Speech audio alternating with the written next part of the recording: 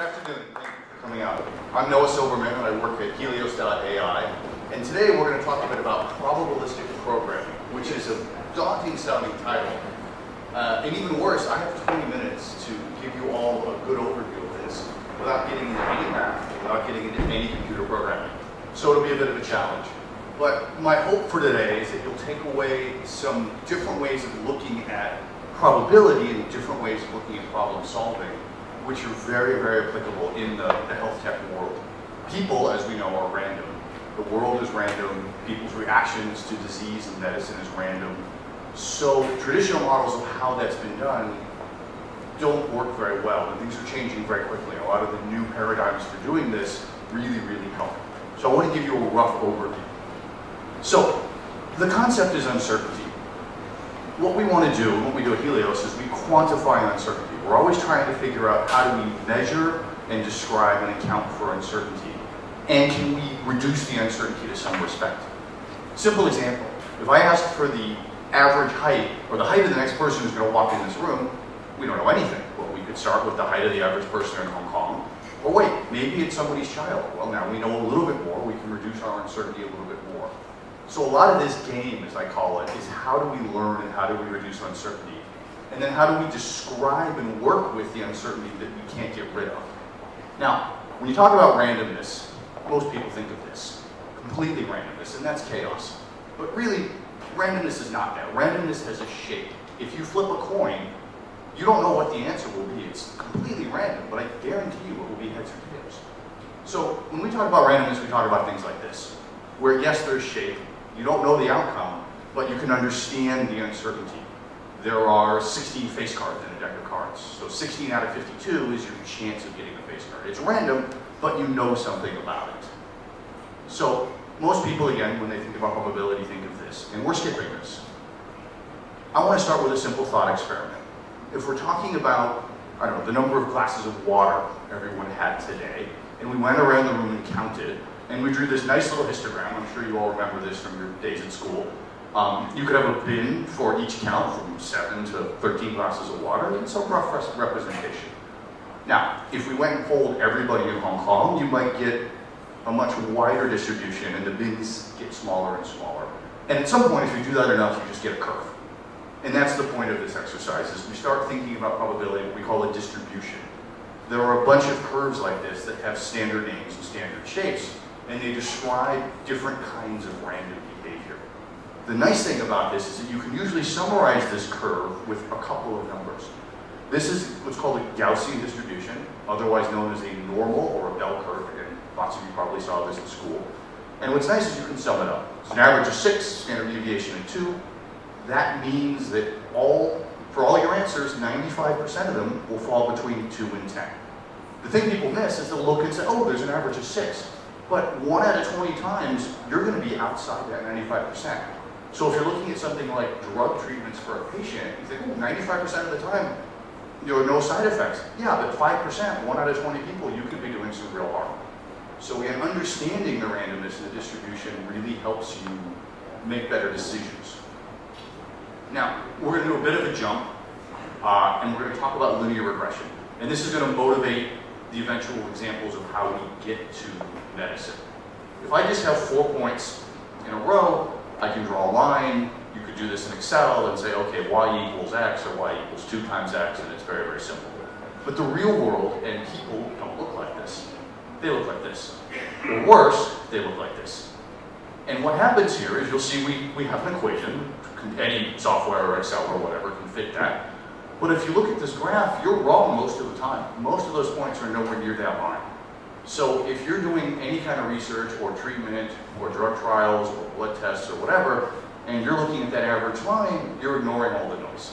Now, this is not a new concept, and people tend to describe things with error bands and confidence bands and things like that, but this motivates where we're going with probabilistic programming. This is just an illustration of the wrongness, and this is what we study. There's a shape to that. How wrong is this? Well, remember this guy.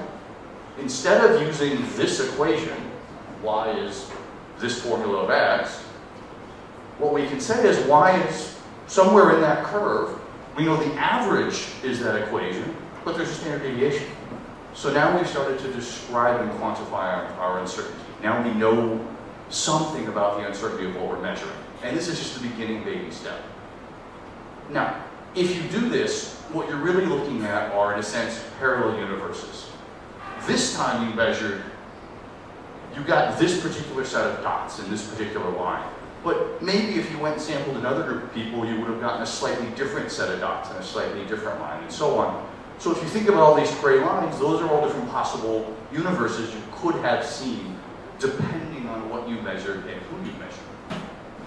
So, how do we do this? How do we look at this? I'm sure you're all familiar with Microsoft Excel, right? Everyone in the room has used this. Probably too much. So you normally would put a formula. C is 3 times A plus 4 times B, or whatever it is. Well, with the new kind of software we have, and with probabilistic computing, every one of these cells is represented by a curve, by a distribution. It doesn't have a fixed number. It has a probability of what number it could be. And every time you look in that cell, you'll get a different answer. And yes, it will fit this kind of curve if you went and looked in the cell enough, but any single time you look, you don't know what the answer is. You just have the probability of the answer. So what that lets us do is do interesting formulas where we can take this probability shape and that probability shape, divide by another probability shape, and get some math out. And why you do this is to, again, quantify and capture the uncertainty. If you're not sure about things, or people respond differently, or ranges of things and treatments respond differently, why not model it as the curves and the shapes and take your answer as a curve and a shape? It's not a fixed number, which is what people are comfortable with, but it's a more realistic way to capture what we're certain about and what we're uncertain about. Just a quick tangent on how we do this. Now, computers obviously can't think randomly. They work with numbers. But what you can do is you can sample numbers over and over and over and over again and look at the shape and the average.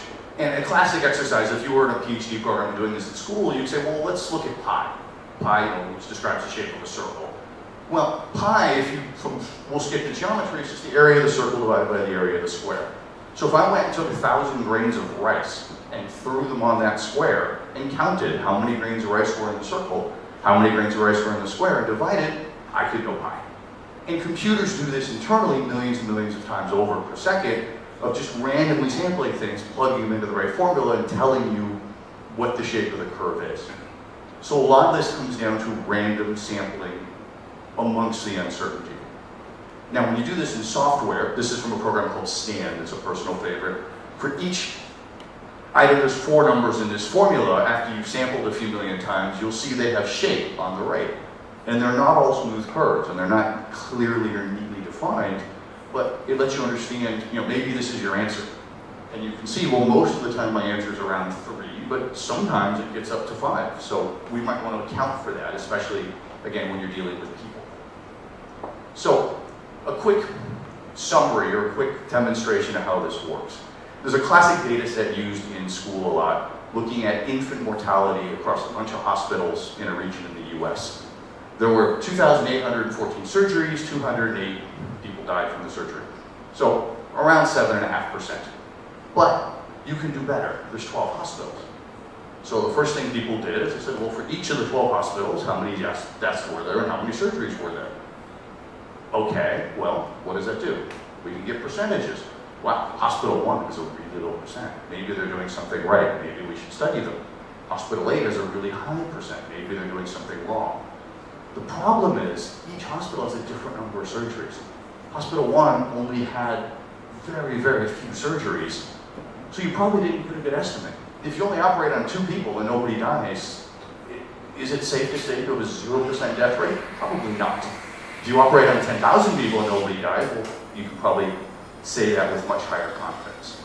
So what we do is we use this probabilistic modeling software, and as promised, I will spare all of you the actual computer code and math, but we describe the hospitals. We say each hospital has a different death rate, and this is the curve we're using. The average is around 7%. Some hospitals might be higher, some hospitals might be lower, but we're fitting this model assuming death rates follow a curve.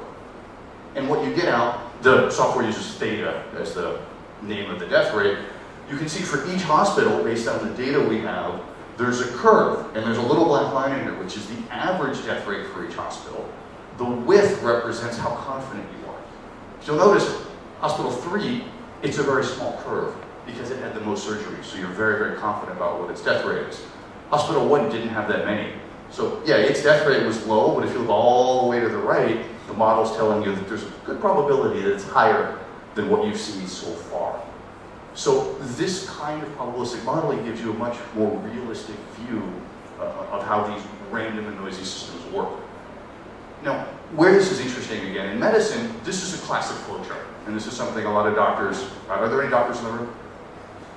Okay, so I'm sure somewhere in the boards of management studies you've seen there's a lot of classic treatment algorithms and treatment flowcharts based on disease and diagnosis. And a lot of things started to look like this in the older literature. What's happening is they're starting to look like this. This is an example for heart disease, and they're looking at all sorts of things that impact.